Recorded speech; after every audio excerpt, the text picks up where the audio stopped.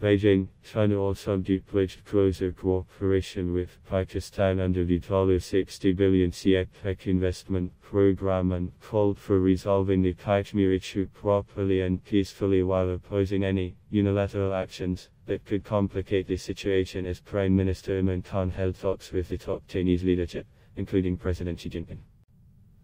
Khan called on President Xi on the last day of his 4-day visit to China to discuss a host of issues including the slow pace of the China-Pakistan Economic Corridor (CPEC) and increasing concerns of Beijing over recurring attacks on Chinese personnel working in its various projects in Pakistan. In his meeting with Khan, Xi said China firmly supports Pakistan in safeguarding national independence, sovereignty, dignity and fighting terrorism, state-run Xinhua news agency reported. He said China is willing to join hands with Pakistan to push forward the in-depth development of the CPEC and ensure the implementation of key projects. Both sides reiterated that a peaceful and prosperous South Asia is in the common interest of all parties, said a joint statement issued at the end of Khan's visit to China to attend the opening ceremony of the Beijing Winter Olympics. They emphasized the importance of pursuit of dialogue and resolution of all outstanding disputes to promote regional cooperation and advance the goals of lasting peace, stability and shared prosperity in the region, it said. The Pakistan side briefed the Chinese side on the latest developments on the situation in Jammu and Kashmir, including its concerns, position and pressing issues at the moment. The Chinese side reiterated that the Kashmir issue was a dispute left from history, and should be properly and peacefully resolved based on the Union Charter, relevant Security Council resolutions and bilateral agreements. China opposes any unilateral actions that complicate the situation, it said. In the past, India strongly rejected references made to Jammu and Kashmir in a previous joint statement by Pakistan and China and asserted that the Union territory as well as Ladakh have been and will remain its integral and inalienable part. In July 2021, External Affairs Ministry spokesperson Arindam Bagchi had objected to reference made to the so-called China-Pakistan Economic Corridor in a statement by the two countries, saying it is an Indian territory that has been illegally occupied by Pakistan. As in the past, India categorically rejects any reference to Jammu and Kashmir. The Union Territory of Jammu and Kashmir and the Union Territory of Ladakh has been and will remain an integral and inalienable part of India, Bagchi had said. The spokesperson had said that India has consistently conveyed to both China and Pakistan that the so-called CPEC is in India's territory.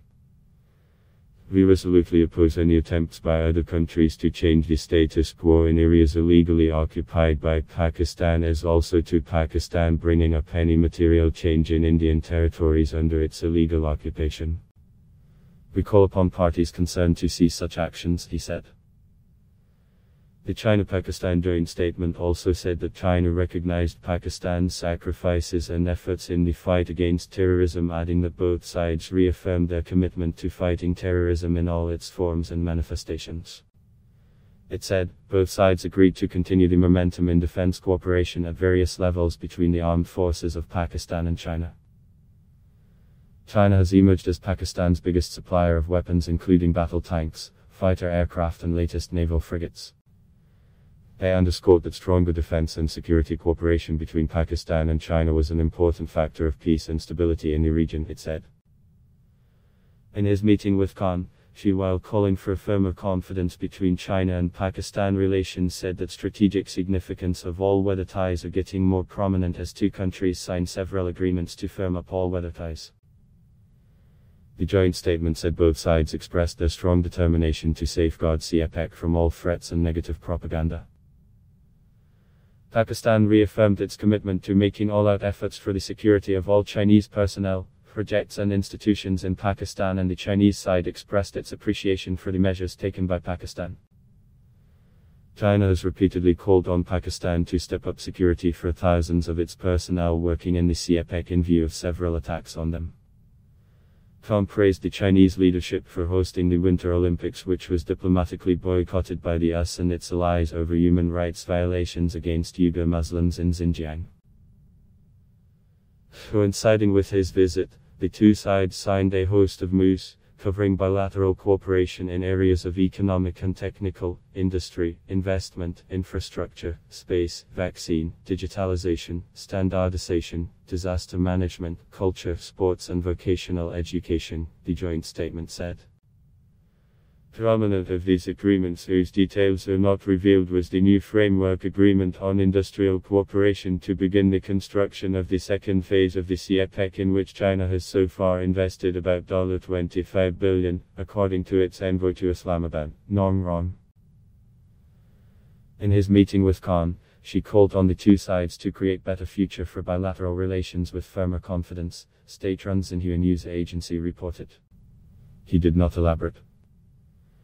The joint statement said the two sides are ready to discuss with Afghanistan the extension of the CPEC to Afghanistan. She expressed China's willingness to work with Pakistan to expand cooperation in the fields such as science and technology, agriculture and people's well-being, build a green, healthy and digital corridor, and support Pakistan's industrialization to enhance its sustainable development capability. She said that China is willing to strengthen coordination and cooperation with Pakistan on multilateral platforms including the United Nations, to safeguard world and regional peace and stability.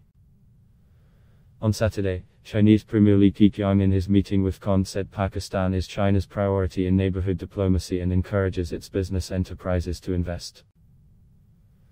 Pakistan is willing to take active steps to promote the construction of the second phase of CPEC, and strengthen cooperation with China in the fields of industry, agriculture and information technology, said Khan. Adblock test Y.